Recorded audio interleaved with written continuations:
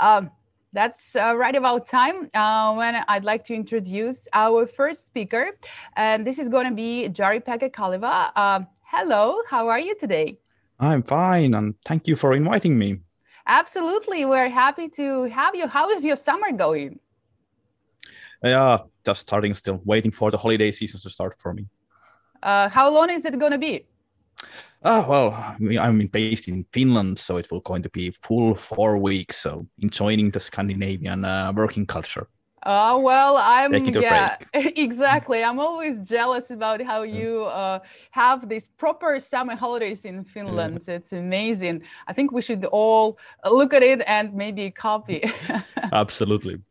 All right, before you do that, let's work a little bit. It's Yep. over to you. We are going to enjoy your presentation. Thank you so much. I'm Jari-Pekka Kaleva, Managing Director of the European Games Developer Federation, and today I'm going to give you very short and hands-on presentation on upcoming changes in the European copyright and consumer protection law. This really sounds like an extremely boring topic, but it's something that is going to be on your table during the next 6 months if you are based in Europe, and in many cases also for the companies that are operating inside the EU um, from the third countries like Russia. So definitely something to be at least aware of, and if necessary to take action.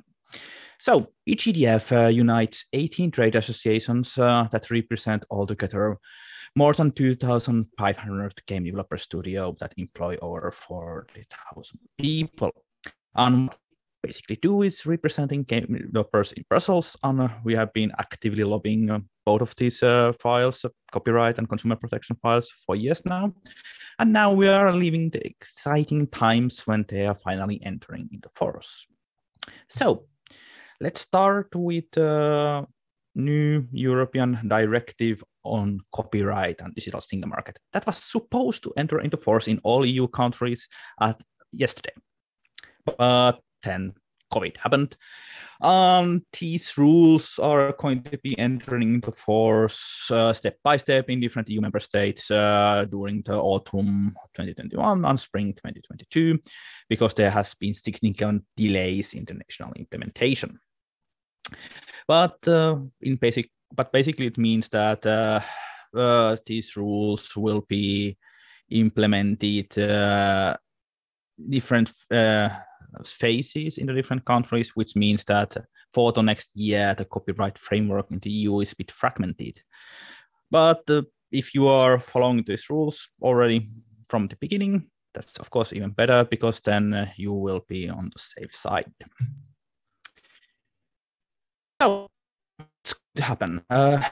There are lots of different things the new copyright rules are going to change, but I will focus on the ones that are most important for the game developer studios. The first thing are new on liabilities for online content sharing services like YouTube and Twitch, etc., who have to be able to demonstrate that they have made their best efforts to obtain an authorization from the right holders for any content shared on their platforms.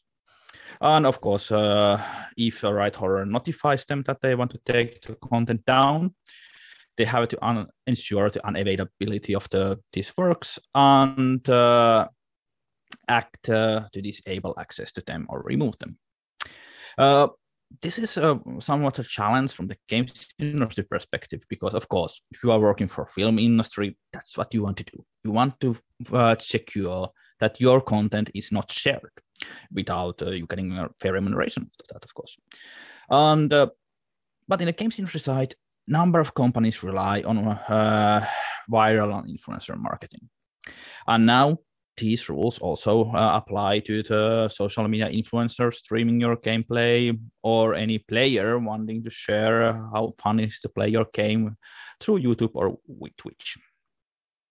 And basically, what you should do now is to find a way. It can be a license, like open source license or something like that. It can be a specific permit on your terms and conditions on your website. to allow players to share their content on these platforms, or to just can tolerate it without taking any action. But in any case, you should take some kind of action to authorize players to stream themselves playing your game. And the big unknown part of this is how the big streaming platforms are going to implement these new rules. Some of them might be building some kind of tools where you have to specifically authorize this. Some are just going to act when they are notified about content that is not available. That is content that is should be made unavailable as requested by right holders. But we don't know yet exactly how Twitch or YouTube are going to, for example, how they are going to implement these new rules.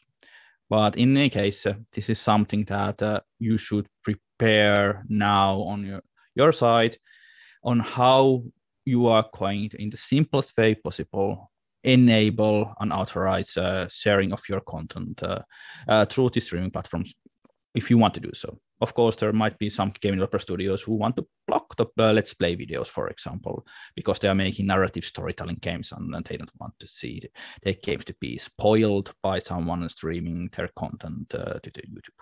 So it's up to you to decide, take action if needed. Then there are some things that good to be aware of. Something that many people are really worried about is the new right for authors and some employees to claim additional appropriate and fair remuneration when the original remuneration turns out to be disproportionately low. And this really sounds a bit scary for anyone running a business, but these kind of rules have already existed in Germany or Finland for years. And they have been very rarely used. So I wouldn't really overestimate their impact. Of course, there will be some cases when there is some kind of big fight between the author and game developer studio when this kind of rights might be on your table. But otherwise, it's unlikely to have a major impact. The right for revocation. So in case you have access to certain work, let's say a book IP or film IP, and you are not really doing anything to make games about that, those authors will have a right to revoke the license or the transfer of rights in that case. So something to be aware of. But then the main new thing. So the new transparency obligation means that authors and performers on a regular basis, at least once a year, information on exploitation of their works and performances from the parties to who they have licensed or transferred their rights. In particular, regarding the modes of exploitations, revenues generated, and so on. And this is going to be a major HR burden for a number of game developer studios. Because first of all, you have to identify who is making artistic contributions in your game. So you have to start tracking people who are actively participating in the game creation process. And of course, in a big AAA productions, this can be hundreds of people. This will be much easier, of course, in the smaller studios. Then the far more challenging part is to identify these authors. In most countries, this would at least mean anyone doing music in the games, anyone writing text or making arts, as long as those contributions are significant. So if there is just an intern doing one single piece item in there, in most countries that wouldn't count as a significant contribution. Then it's a good question about, let's say, creative directors, art directors, and their role. But anyway, this is something you have to identify. Who are the authors who you are going to report the information about how their work has been exploited? And it's important to keep in mind that you have to continue this reporting most likely after they might have left the company.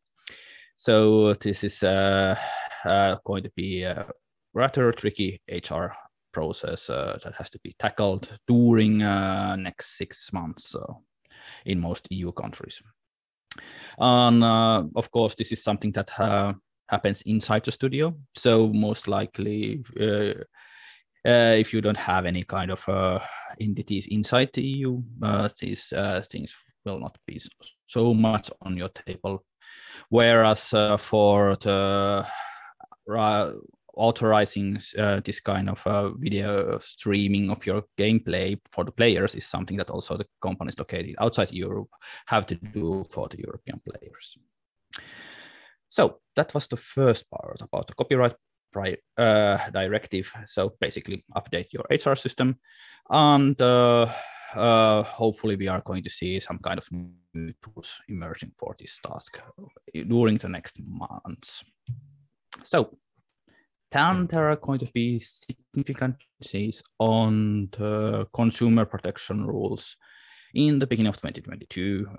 The first one will be the new directive on the contracts for the supply of digital content, and the second one will be the better enforcement of the consumer protection rules in May. And these are directives that are not that much delayed, so most likely this will happen in time. So a new directive on the contracts of the digital content services. First of all, if you are an amateur developer who doesn't want to fall under the consumer protection rules, and even if your game is free, you have to provide it in the future under an open source license, because that's the way to avoid being under the scope of the new consumer protection rules. And one of the new things is that all the games have to be of description, quantity, quality, and possess the functionality, compatibility, interoperability, and other features which consumer might reasonably expect, taking into account any information that is given to them before they download or purchase the game.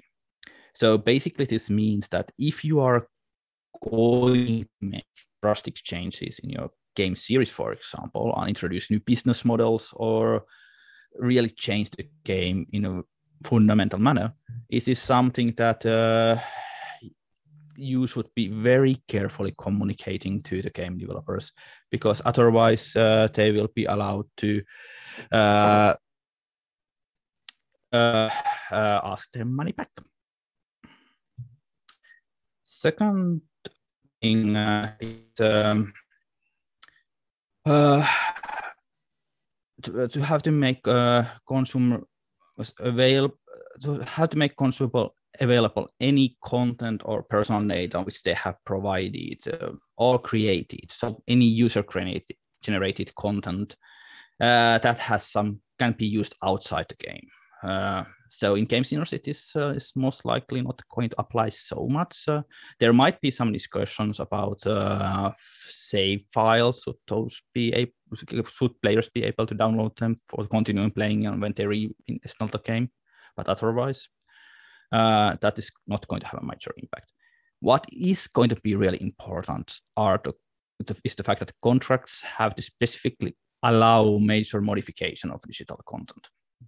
So if you are running games as a service or free to play the game, you have to, first of all, write in your terms and conditions that the game will change drastically over time.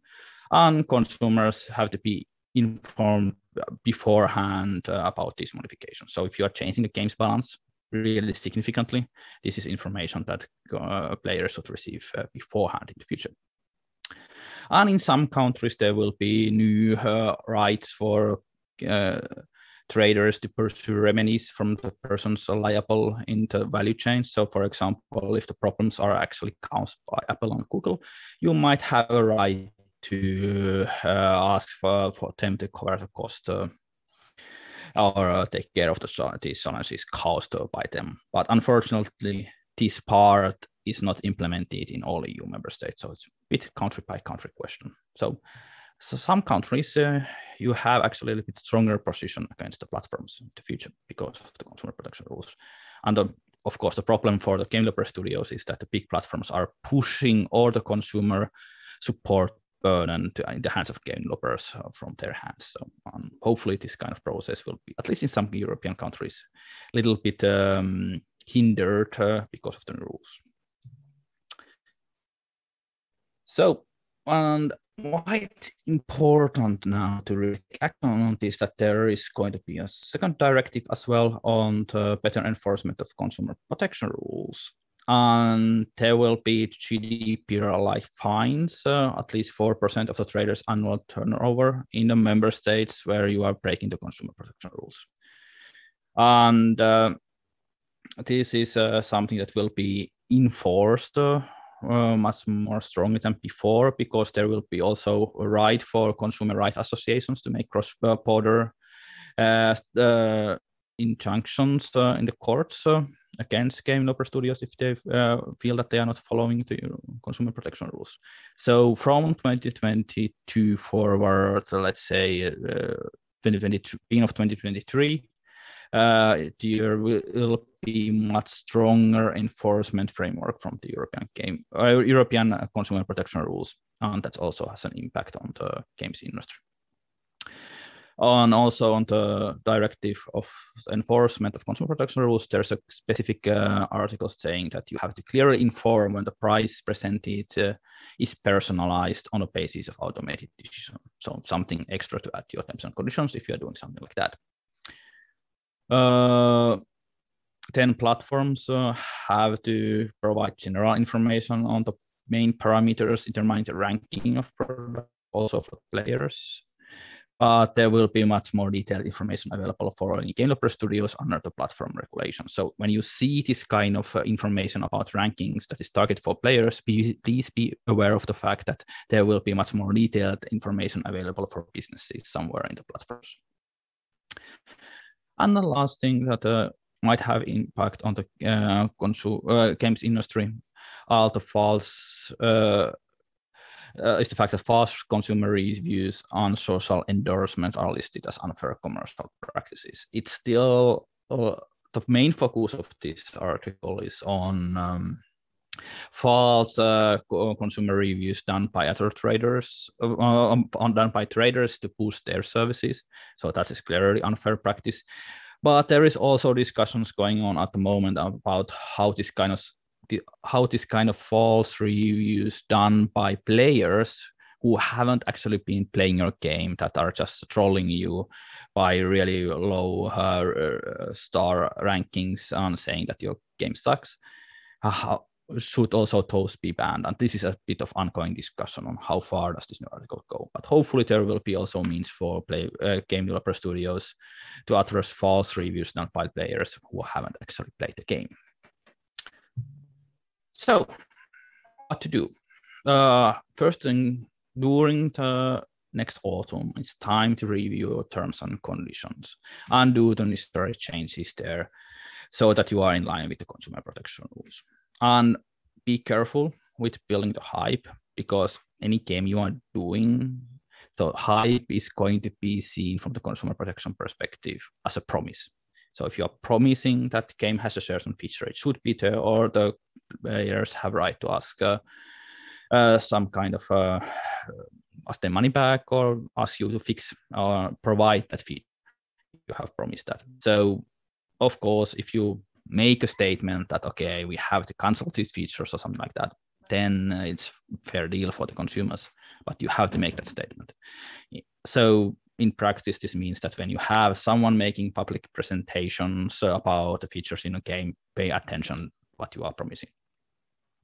And as I said, as new consumer protection rules will be enforced much more stronger manner during the 2020 later part of 2022 and beginning of 2023, it's good to check that your game is in line with the latest European consumer protection standards. For example, pre-contractual information on how big your game is as a file, on this kind of details, transparency of the odds if you're using loot boxes, the fact that you have player support for the players who want to contact you, and so on. So all these things should be in line. So it's a good opportunity to really update your consumer protection practices and player support practices now, because, well, you have to in any way start now reviewing your terms and conditions. So why not to go a bit further and really secure that you are in line with the EU rules. That, of course, apply to all companies doing business in the EU. So I think I'm now reached the end of my presentation. Are there any questions from the audience at the moment? Thank you very much for your presentation. I think we'll have to rewatch it a couple of times to understand everything and to analyze all the insights that you provided. I have one question for you. So you have talked a lot about the short-term impacts of these changes, but what kind of impact these changes are going to have on the European video game markets on the long run, in your opinion? That's absolutely true that on the short run, because of the new consumer, let's start from the copyright rules. So because of the new copyright rules, on the short run, there will be this kind of HR challenges emerging and you have to build up new systems.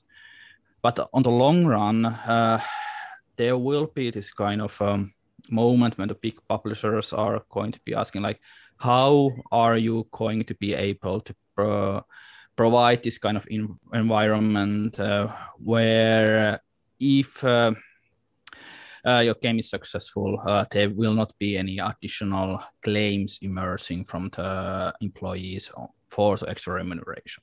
And of course, it means that there has to be some kind of new models of employee engagement, like providing clear bonuses or some kind of let's say stock options or something like that, so that they are also benefiting from the success of the game from the beginning. And this kind of, because then they don't have the right to use that new rights of really renegotiating the contracts they had before. So these will most likely change a bit of on the long run, this kind of employee engagement practices. And yeah, it's interesting to see how it rolls out. On the other hand, it also might be that because of this regulatory uncertainty on the European side, some people will have a look on Eastern Europe as a place to do outsourcing or create content, because at the moment the regulatory environment might be a bit clearer in those countries for the time being, at least.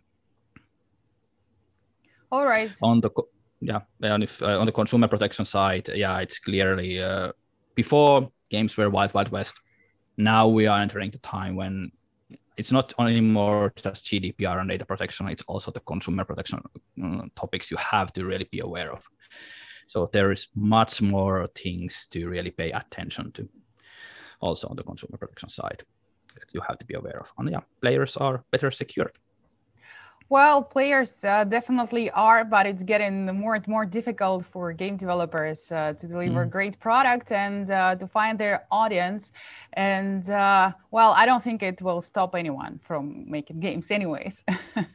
Yeah, like if you have a look on the regulatory framework in some of the European countries, if I would see it on my table, I would say, yeah, you really cannot make games in this kind of environment. But in the end, you just find your ways to do it. And quite often, these kind of regulatory risks are perhaps a little bit overestimated. So yeah, if you have a great game, your employees are happy and your players are happy, most likely you won't have any problems. That's true. And we should not forget that making games is not only a business, it's also the passion that, you know, many people cannot avoid, let's say. And I've seen many developers over the years that are still trying to create a successful product. They keep failing, but they do not stop trying. And I'm pretty sure that one day they will succeed. And actually, we are going to have a sponsor at the offline edition of the WM conference next week that once or like a couple times took part in the developer exhibition that we also always host. So they joined the conference as a small indie team, and now they're, you know, big fat sponsors. And it's so pleasant to see that, you know, companies can reach such success no matter what. And it also demonstrates how important it is to pay attention to these kind of things from the outside, because one day you are a small company, but the next day you might be actually extremely successful and reinventing the ways you are running your business, running your HR system, or how you are protecting players from the data protection or consumer protection perspective is very difficult at the moment when you have a successful game in your hands. But if you have done your lessons well and you are following the rules from the outset, it's not a problem. That's true. And I think it's like everywhere, it's all about finding the balance between, I mean, if you are a small team, you cannot afford, you know, like a big law firm and like think about all the regulations, but still you should keep in mind that, yeah, I mean, you are doing that because you want to become a big company with successful games, and then it might, you know, come back and bite you. So better think about it from the very beginning. I think those developers can use your presentation, you know, to take care of most of the stuff. So thank you once again for the insightful talk and for the opening of the conference. Have a nice day. Thank you so much. Yeah. You as well. And congratulations for running one of the first on-site games conferences in Europe. Yeah, so yeah, we will try. Yeah, thank you. And hopefully that very soon you'll be able to come to St. Petersburg, which is super close to Finland. And exactly. I mean, yeah. I haven't been there for years, so happy to come. Thank you so much and have a great conference. You too. Thank you very much. Have a great day.